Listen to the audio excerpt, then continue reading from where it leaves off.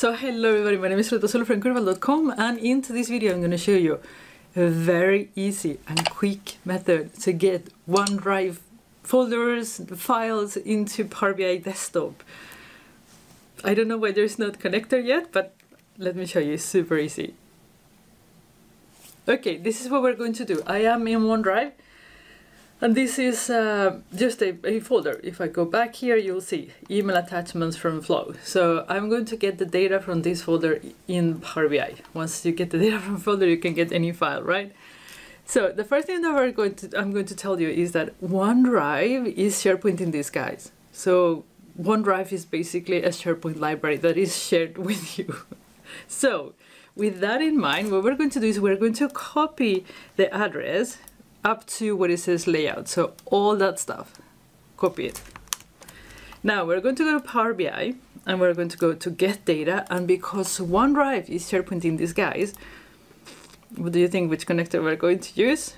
SharePoint folder. Yes, yes, yes, yes. Online, SharePoint online folder. So we go in there, paste it. Okay.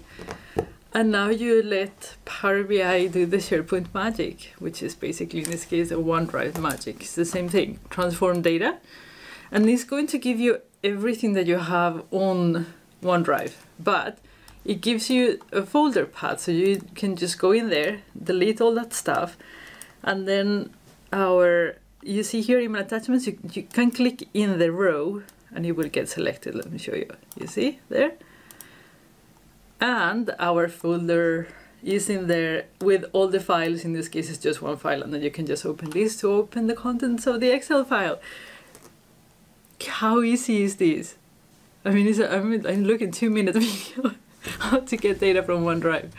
So I hope you enjoyed this trick. I know it's really, really fast, but very, very useful in case you want to do that. So I will see you again on Friday with another Tax Fridays. Until then, take care, stay safe, stay home, and bye bye.